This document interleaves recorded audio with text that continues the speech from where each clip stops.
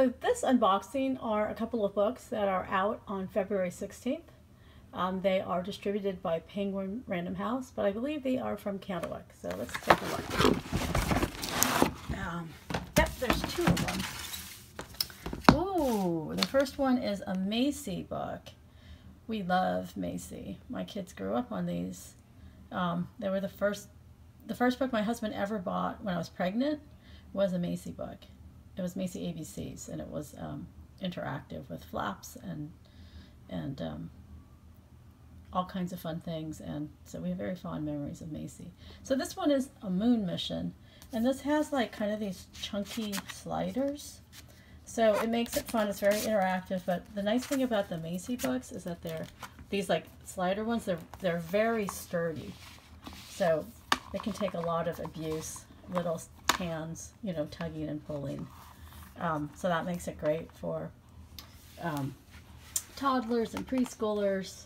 And, you know, I find the illustration so appealing, and I like how they've expanded now into sort of, you know, teachable moments to teach very young kids about, you know, topics like, you know, the moon mission or going to the moon.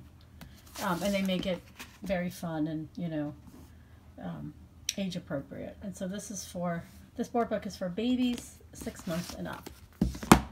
The second book is a picture book, Peep and Ducky Sleepover by David Martin, illustrated by David Walker. Also has a, you know, real sweet vibe to it. And so it looks like it is a sleepover, maybe first sleepover, I don't know. And, you know, maybe they're very young, I don't know. I mean, my kids didn't do sleepovers as preschoolers, but I guess, you know, kids do, especially if they do it with like cousins or, you know.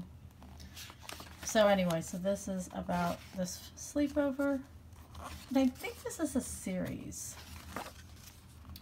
And let's see how they do. Do they get scared? I mean, sleepovers can be tough to pull off.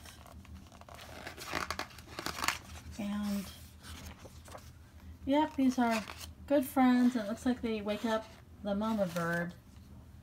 And yeah, just kind of the first sleepover experience in a very sweet way. All right, well, thank you to Penguin Random House and to Candlewick Press. And thank you all for watching.